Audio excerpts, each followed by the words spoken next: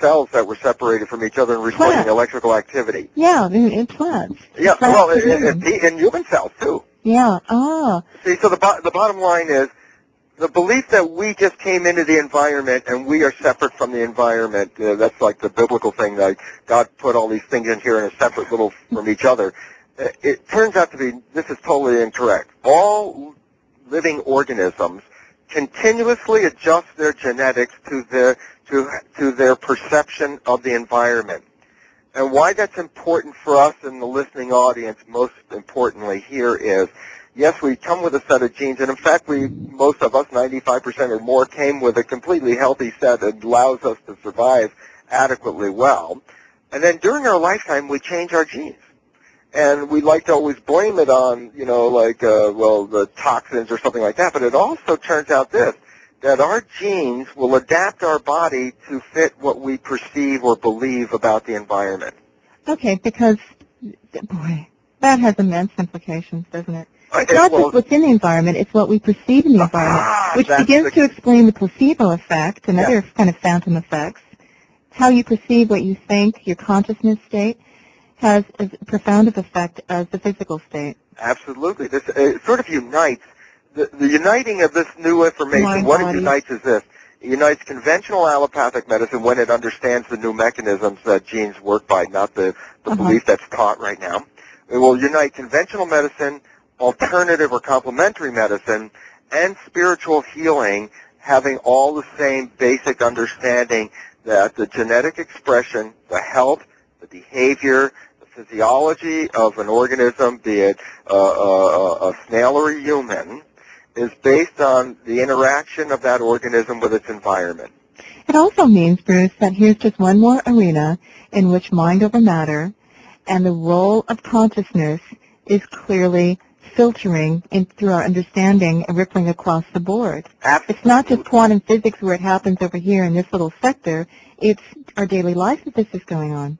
That's the beautiful part. This is what's happening. We're entering into the new millennium, and there's this convergence of new awareness. And the Human Genome Project, while everyone was going, all the hoopla and the parties, that they actually found the code and were able to do it, which was just technology. It wasn't real science. Watson and Crick's DNA discovery in 1953 far surpasses anything the Human Genome Project is in regard to science. But the bottom line was this, that the scientific results, although everybody talks about the fact that we did it, the results were the joke. We expected, according to how we think, conventional thought, how the mechanism works is that the genes control everything, and then end up finding there's not enough genes to be involved with that process, which means, your fundamental thought was wrong. Well, also that we don't need to go through the decoding of the whole human genome and then go in there and tinker with it on that level. We can't. Because we are altering and transforming our genes in this interactive two-way street as we speak. We're already doing that. We're doing that right now, and that all of a sudden takes back to the ancient philosophy. I mean, the history of the world that said, even to the time of Christ, that belief is what the whole thing is about. That's what his whole message totally revolved around, was that your status on this planet as a human, your health, your relationships, and everything he said was a matter of belief. And that he said, ye of little belief, that, you don't recognize you have the power to do everything I can do, transform yourself and transform life, if you recognize the power of your belief over the expression of genes. So the spiritual wisdom traditions had it all along. One question from our chat room, a couple of questions. Let's get to the first one. So how can we positively influence our genes? The belief change. And it's very, there's some new power technologies for belief change that everyone used to think, if we have old beliefs that for years and years they're going to take a long time to undo. This is not true. That beliefs can be reprogrammed because it's a genetic program. It's a machine, and the beliefs are programming, and the beliefs can be changed instantly. I recommend that people tune into this website. I'll just give the website, and it'll be easier to get to the information. You can even test your core beliefs and how they're affecting you. Oh, fun. The website is www.psych, like psychology, TSYCH -K, psych belief-k.com. And if they go to that, they can see that belief changing, that was our old idea, that we had to go down and find the source of what the problem is, and the reality is, no, you can get to a belief change and change your genes essentially through this belief change in minutes. So just check that website. Will do. How does that work? And we'll invite that gentleman to explain that. Rob Williams, and it's called Psych-K, and I've worked with him for 10 years, and it always, because I've changed my beliefs, and we talked about this before, but I did it the old hard way, and it was a lot of work. And once I saw Rob do this, I've seen it for, let's see, the first time about 10 years ago, and the first person I saw him work on, in a matter he did, like 12 or 15 minutes, changed her belief, and I know this person today, 12 years later, her whole life completely changed from that 12 minutes. Well, what does this have to say that our beliefs in and of themselves can be manipulated from the outside? I mean, that's kind of threatening. What if somebody comes in to program us to it is threatening. It is. Our beliefs are always being changed from the outside. What we read in the paper changes our beliefs. If we begin to fear things, we will actually change our physiology. You can feel the change of physiology when you get a fear response. You change your blood flow, you change your circulation, you shut down the brain in certain regions, shut down the immune system and these fear responses, and that's only because we believe something.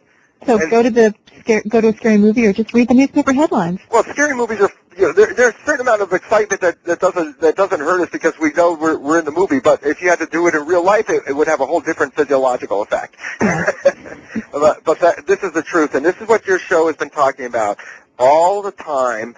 That we have been cultured and cultivated and shaped into the world that we are because our beliefs have been manipulated. Not because there was like conspirators. People were manipulating because they honestly believed what they were doing were right. The things we've learned, the truths we've held, may not be right. And your show is consistently tried to say that, those things that we believe is hard fact are not necessarily hard fact. Right. Let's examine everything that we think we know from the inside out and take a fresh look at it and the falsities out there. Let's re-examine it. Those that are true will stand up to our scrutiny. Absolutely, and it's a time for, it was back years ago, there was that old phrase, they threw it out, question authority. And guess what? Boy, is there a time to say that? It's now. We have to do that now because it's just prime that new beliefs are fundamental because our conventional understanding, especially in regard to being victims of our genes and genetic automatons, that whole belief system is going out the window. The genome results reveal that there's a lot more to it than the genes. It's a very exciting process, isn't it, to kind of examine your belief systems, examine all that you think you know. It's quite thrilling, threatening, exciting. Well, that keeps us alive, yourself. I think it's very necessary if we're going to get outside the box. Otherwise, we just keep spinning our wheels and we keep repeating the same history that has been lived before us. It's like time for a new story. It's time for a new adventure. It's time to wake up and break out of the old paradigm. So this is part of that process. It seems to me that this very process is built into us, that we can't help ourselves but to re-examine this. Look at the various shifts through history. Look at the various overturned paradigms that lay in our wake throughout our history. This is our no-recorded history. They were good at the time, even. And then there's a period where beliefs, if they don't change and accommodate evolution, then the beliefs become stale and rigid and outdated.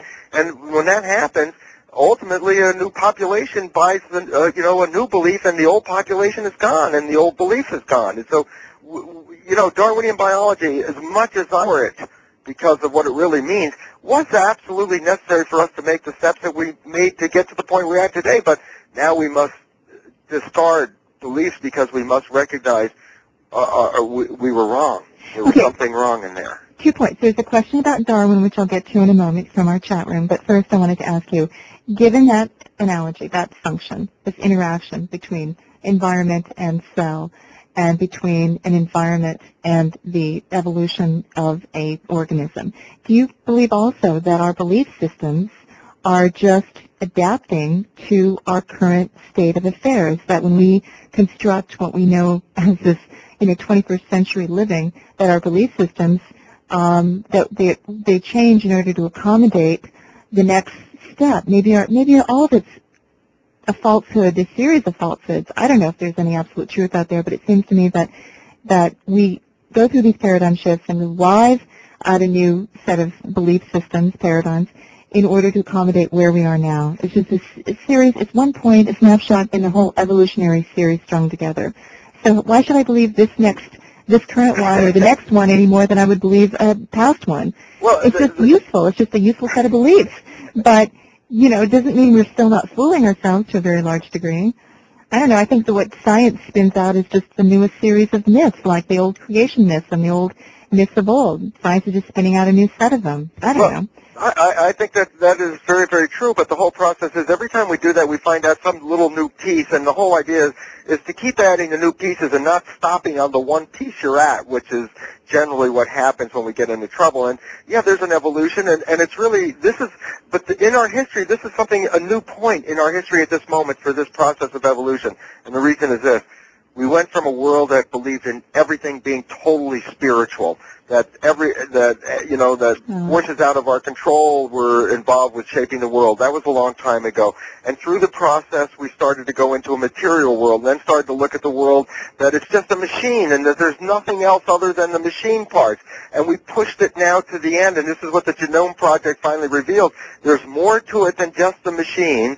And the point is now we've covered both spectrums, the spiritual spectrum and the material spectrum. Let's come back to balance somewhere in the middle and include both points of view. Yeah.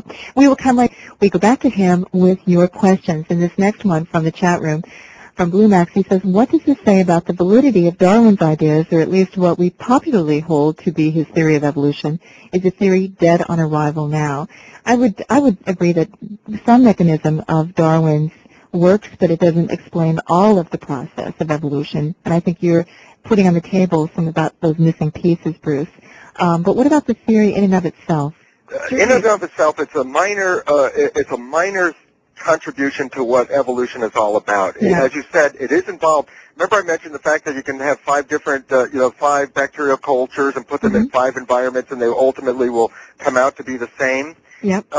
There are mutations involved, and although the end results are all the same, what they found out was that it could mutate it in various ways to get the same end result. So there's a two-part process to this evolution. That the end was already determined, but it may take a little bit of a random course to get to that end. So here's the point.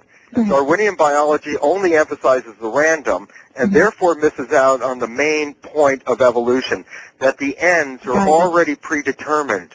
And so it's not the conclusions are not random, but the mutation steps as they occur might be random, yet the ends are predetermined. So it's Lamarckian evolution, because this is what Lamarck said. What did Lamarck say? He said that organisms in the environment have a purposeful interaction, that the organism, its expression and its biology is a complement to the environment that it finds itself in. I mean, at the time it was very obvious. It's like fish are in the ocean. They're not in the Gobi Desert, and orchids are in the tropics and not in Antarctica. The reason is this: each organism is precisely matched to conform to the environment. So Lamarck looked at that when he put the theory of evolution together 50 years before Darwin, and more accurately than Darwin, put it together and said, to understand life, it's really to understand the community and not to look at the individual. So the mistakes that the theory of evolution have made is to say we can recognize that the ear of the elephant works, but they mistake the ear of the elephant for the entire beast.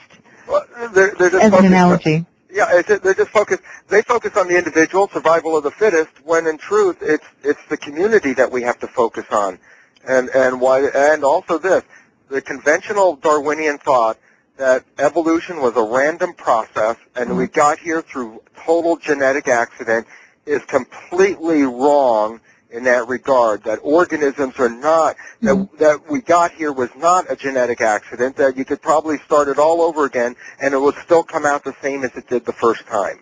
Okay, but random mutation happens, but it's not the whole mechanism driving evolution. There are other factors involved, and so they were blinded by the one factor and missed the rest of it. The uniting of this new information, what it unites is this. It unites conventional allopathic medicine when it understands the new mechanisms that genes work by, not the belief that's taught right now. It will unite conventional medicine, alternative or complementary medicine, and spiritual healing, having all the same basic understanding that the genetic expression, the health, the behavior, the physiology of an organism, be it a snail or a human, is based on the interaction of that organism with its environment. It also means, Bruce, that here's just one more arena in which mind over matter and the role of consciousness is clearly filtering in through our understanding and rippling across the board. Absolutely. It's not just quantum physics where it happens over here in this little sector. It's our daily life that this is going on. That's the beautiful part. This is what's happened. Cells that were separated from each other and recording electrical activity. Yeah, in plants. Yeah, well, in human cells too. Yeah. Ah. See, so the bottom line is the belief that we just came into the environment and we are separate from the environment. That's like the biblical thing that God put all these things in here in a separate little from each other.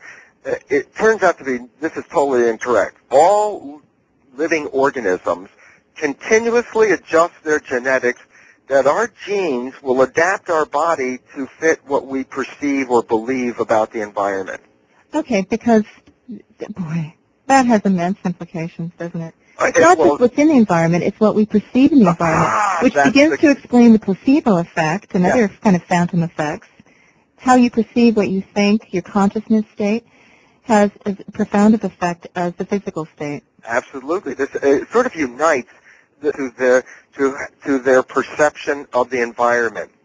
And why that's important for us in the listening audience, most importantly here, is, yes, we come with a set of genes, and in fact, most of us, 95% or more, came with a completely healthy set that allows us to survive adequately well. And then during our lifetime, we change our genes.